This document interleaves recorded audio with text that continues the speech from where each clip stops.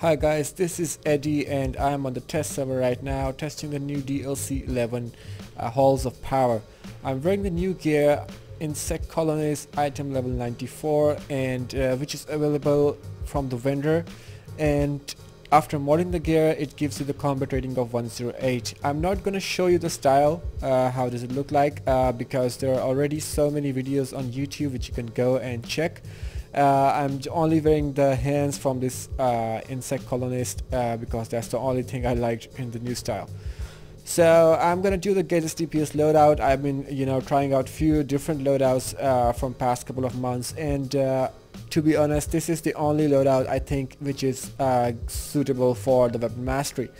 And let's get to it. Let's get a look at the mods first. I'm using Precision and Power in the yellow sockets, all Precision 6 in the red sockets, and Might and Health in the blue sockets. Why Precision 6? Because I think this loadout works really well with the weapon mastery. So weapon mastery is basically Precision, and that's why I need to boost my Precision a little bit. And also the new gear, tier 6.5, I'm gonna call it. Tier 6.5 is basically more might based than Precision based, so that's why I'm using Precision in the red sockets. Let's look at the home turf mods. I'm using the Blast Adopter for weapon, Relentless Precision for the neck, Berserker for back, Penetrating Strikes for chest, Deadly Block for feet, and Empowered Channeling for hands. This mod does not really doesn't matter much because I'm not using the photon in this loadout, so Empowered Channeling is good for the photon, so hands mod doesn't matter that much. So the Precision right now is 2632, and the might is 4794, which is really good. I use Precision Soldier, which I'm not using right now, so after that it will be around 2060, 40 something. So let's look at the skill points. As usual, I'm using the Hand Blaster, and just don't forget to unlock this Might and Precision in it, whatever weapon you choose. I have unlocked the 3 weapon masteries: Hand Blaster, Bow, and Brawling, because sometimes I stay range in, but sometimes I go for the melee. And other than that, for the complete DPS guide, you can check out my video how to spec for the DPS. And other than that, but I'm going to tell you I'm going to be using critical attack damage and critical attack chance. So let's look at the power points. There are 2 trees, traps, and tricks. So on the traps, I'm using 2 down in the middle, 2 on the mid right, 1 on the mid left, and 1 on the far left. Tricks: 1 on the top, 2 on the mid right, 2 on the mid left, and 1 on the far left. Under iconic powers, we are using 1 weapon expert, 3% critical attack chance, and tactical genius, 10% critical attack damage. So we are left with 1 power point. You can use whatever you want, for just for fun or whatever. So let's look at the loadout now. Alright, the number 1 is Intimidation. This is your 35% damage bonus, and what it basically do is, when you're doing the weapon combo, it will do additional damage, which you can see it will be might based, so yellow tick. So after if you're doing tap tap hold, maybe the second tap or third hold will do additional damage, so you will see the might tick beside your Precision tick.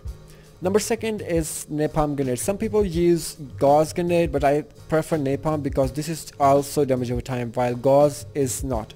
So this inflicts burning on enemies. This is your I think 50% damage bonus. Yes, this is your 50% damage bonus, and it inflicts burning on the enemies, and it is your damage over time. Number 3 is Fear Gas. It also inflicts burning on electrified enemies. So basically, if there is any group mate using electricity or anything which consumable which electrifies the enemy, it's gonna inflict burning on the electrified enemy as well. But if your enemy is already burning from your Napalm Grenade, or another user's fire user burn the ads, so if your enemy is already burning, it will explode and it will do additional damage. Number 4 is similar to fear gas, same thing. This also increases inflicts burning. This is also your damage over time, and this is your 45% damage bonus. This is your 35%, but this is your 45% damage bonus. These 3 are AoE, so this means they're gonna hit multiple targets. Number 5 is status field. This is your 45% damage bonus, and it is basically damage over time, but for single target. So we're gonna use it to, sometimes there's a boss and there are many ads around him, so we're still gonna use it for the boss because we are mostly locked on the boss. And this loadout is specially designed for the tier 5 and tier 6 raids because I'm not using, you can see I'm not using photon because I don't want to waste time doing the photon, and because I can get more damage out of my weapon mastery, and weapon mastery might crit and precision tech just by using this loadout.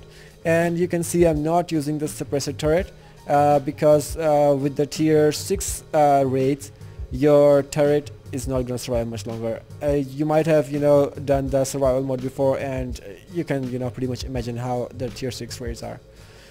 Number 6 is stealth. We can actually put the bunker buster supercharge here, but we are using stealth. Why? Because this is a 50% supercharge, but we're gonna use this supercharge under stealth mode. So we're gonna pop the stealth mode. It's on number 6. Don't forget to put your supercharge on number 6 as well, or whatever whatever number you choose for your stealth, put the supercharge on the same number. So you're gonna pop your supercharge, you're gonna pop your do the stealth mode. You're gonna go in stealth mode, and as soon as you get into stealth mode, you do the supercharge. So it's gonna give you 60% critical ability chance plus 60% critical weapon chance, attack chance. So basically it's gonna do additional damage if you use it under stealth. Other than that, I don't think it's worth using. The supercharge is not that good, but if you use it with this one, it's really good. So let's look at the rotation. I am in League Hall right now, as you can see, so don't be surprised if you see these targets over here. But the sparring targets are bugged right now, so if I inflict burning on the target, it's gonna disappear really soon. So I mean faster than usual time. So don't panic if you don't see much damage. So here we go. We're gonna start with weapon mastery, and we're gonna clip status field with intimidation. Then again, weapon mastery, we're gonna do napalm. Weapon mastery, we're gonna do fear gas. Weapon mastery, we're gonna do cryoform. And by the time you're done with this one, you're gonna go back to status field and intimidation again. So did you just see that the napalm, the burning disappeared? Here we go again. So this is bugged right now, but I'm gonna show you. I just used it in the tier 6 raid, and this is how it looks like. The ticks are really good. Obviously burning stays much longer, so you can do the power interaction with a fear gas and cryo field, and by the time you're done with this rotation, you can go back and forth. But obviously I mess up the rotation as well because there's so much going on when you are in the raid or alert, and you can't really concentrate on the rotation itself. So but this is it, guys. Like, this is really good damage. I did manage to do some really massive damage, and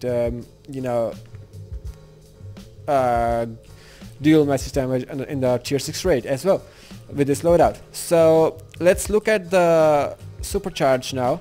I'm gonna quickly pop my stealth mode, and I'm gonna do the supercharge, so it's gonna give me crits on every tick the supercharge does. So this is what you're gonna do. See, crit, and crit. So don't forget to use it under stealth mode. Do not use the bunker buster without stealth mode. It's not gonna give you crits. So this is it, guys. And yeah, one more thing, this bunker buster actually splits damage if there are more than 8 or 8 targets. And if you're gonna do it on the solo target, I don't have supercharge now, but if you're gonna do it on solo target, it's gonna give right 3000 to 4000 each tick, and they're around 4 to 5 ticks. So this is it, guys, and don't forget to subscribe, and I hope you like the loadout. And if you have any questions, please comment in the comment section below, and I will get back to you as soon as possible. By the way, I'm in the league hall right now, and this is the security wing. Pretty cool, yeah. And so this is it. I will see you soon with another loadout, another power, another role. So see you soon, guys.